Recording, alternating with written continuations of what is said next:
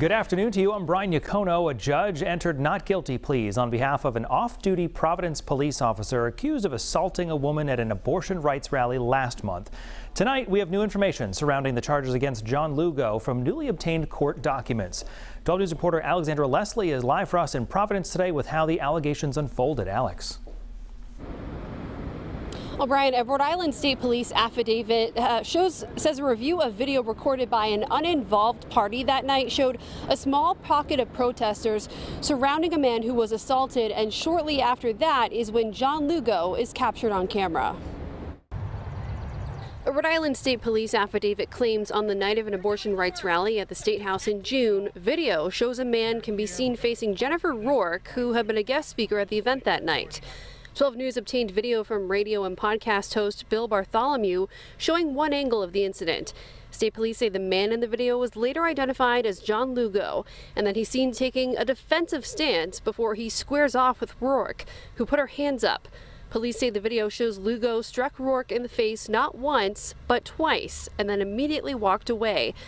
At the time of the incident, Lugo was off duty. We also learned he and Rourke were vying for the same state Senate seat in Warwick.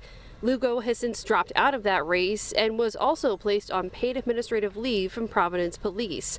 Providence Police Chief Hugh Clements later recommended Lugo be fired and called Lugo's behavior disturbing, egregious, assaultive, and unprofessional.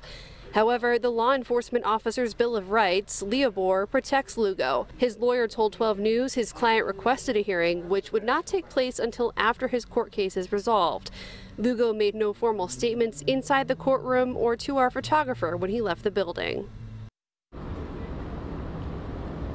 Now, Lugo's bail was set at $2,000 personal recognizance, and he was ordered not to have any contact with Rourke right now. His lawyer didn't make any new comments today, but he previously said that Lugo believes the facts will exonerate him in this case. Brian?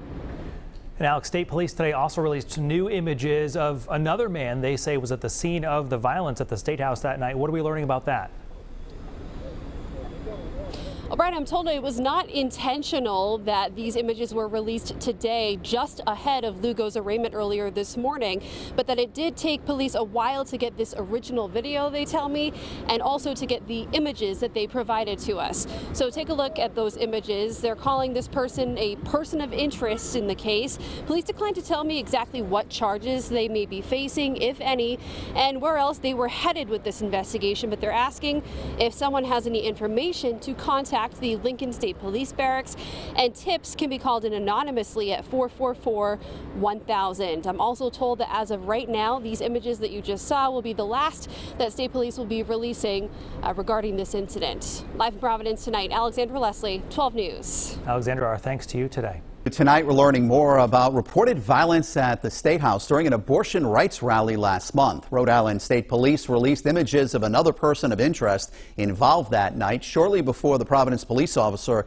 accused of assault faced the judge. 12 News reporter Alexandra Leslie has the latest on both new developments. She joins us now live from Providence with more. Alex? Oh, Mike, a judge entered not guilty pleas on Jeann Lugo's behalf after his brief arraignment. He was released and ordered not to have any contact with the woman he's accused of assaulting, now his former political opponent. Jeann Lugo walked out of Providence District Court without making any comment about his case Friday.